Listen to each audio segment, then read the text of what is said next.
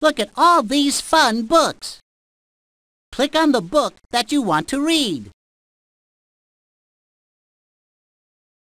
A bedtime story. This part of the book is called the Table of Contents. It lists all the stories that are in this book. Roy.G.Biv by Glynis Campbell. I met a boy named Roy.G.Biv.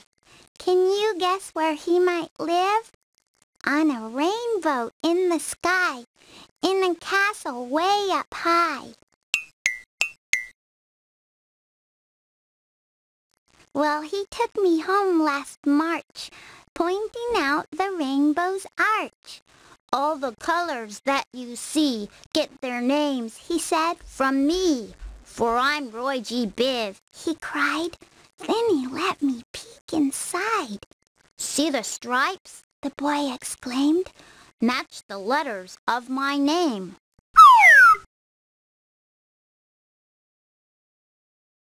R is red, the roses wear it. O is orange, like a carrot. Y is yellow, as a bee. G is green, like a baobab tree. B is blue, a robin in flight. I is indigo, sky at night. V is violet, like the flowers, and all of them come out after showers. Roy.G.Biv. Roy.G.Biv then shook my hand. I must go. You understand. The clouds are moving from the sky. Time for us to say goodbye. So I watched him fade away. I know he'll come back someday. If you look where rainbows live, maybe you'll see Roy.G.Biv.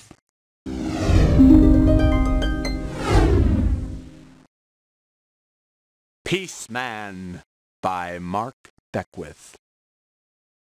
This is a story about the superhero Peaceman. Peaceman was dressed in a shiny gray outfit. He had long black hair with bright green eyes. His powers seemed to come from his eyes and the way that he spoke. Peaceman had the power to solve any problem, stop any fight, and make any two enemies become friends. But his powers did not seem to work on many people at once, but only on one or two people at a time.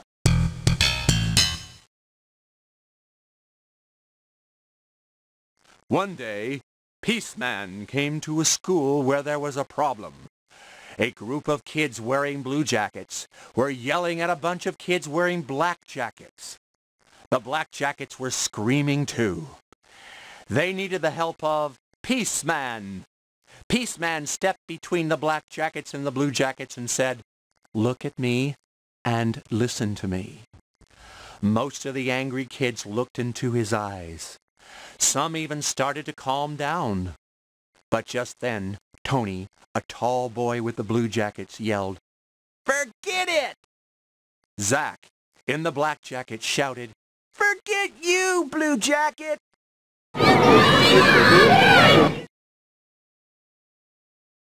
Peaceman turned his eyes toward Tony and Zach.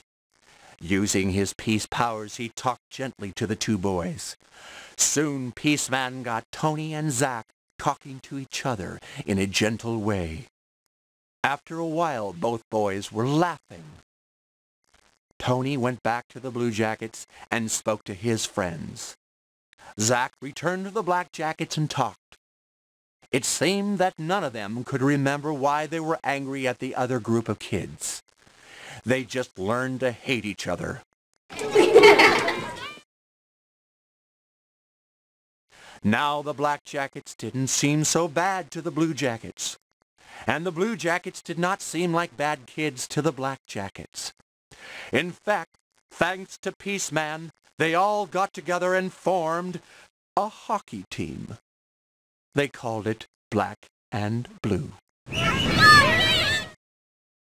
The Friendship by Glynis Campbell. There's no one here to play with, Timmy shouted to the sky. There's no one here to play with me. he muttered with a sigh. I think I'll build a rocket ship and fly out into space. There has to be a friend for me in some remoter place.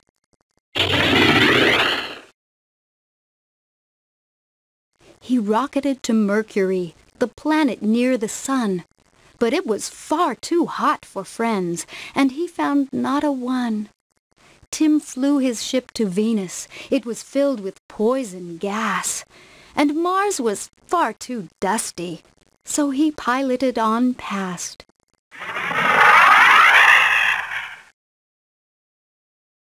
He looked for friends on Jupiter. The planet was too big. Then he got caught in Saturn's rings and did a whirligig. And Uranus and Neptune had no friends on them at all. Pluto, furthest from the sun, was cold and bleak and small.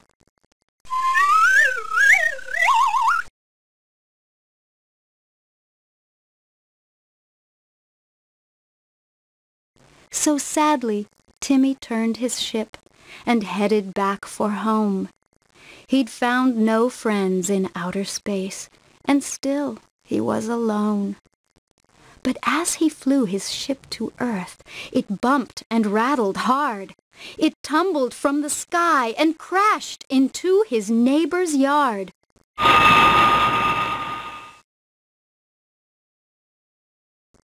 And standing in the clearing smoke, he found another child, a boy building a rocket ship. Tim saw him, and he smiled. I wouldn't waste my time, he said. No, not if I were you. There are friends enough on planet Earth. I'm Tim. How do you do? Bedtime Story by Glynis Campbell. Be careful when you read in bed, for I have seen it happen. I've seen a girl forget to close her book while she was nappin'. And do you know what happened as the wind blew through the pages?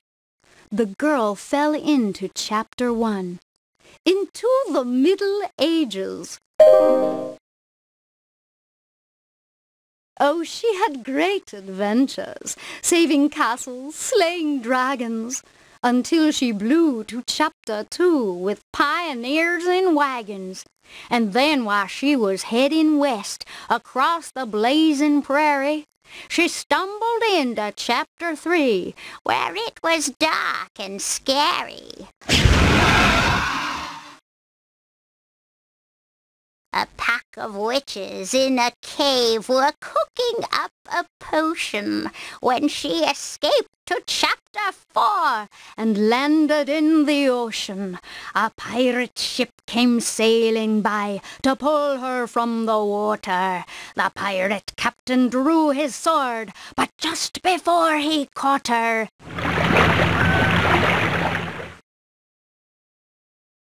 she dove right into Chapter 5, where history would spin her into the claws of a dinosaur that wanted girl for dinner. But just before the nasty beast could clamp its jaws around her, the wind picked up and closed her book, and home is where I found her.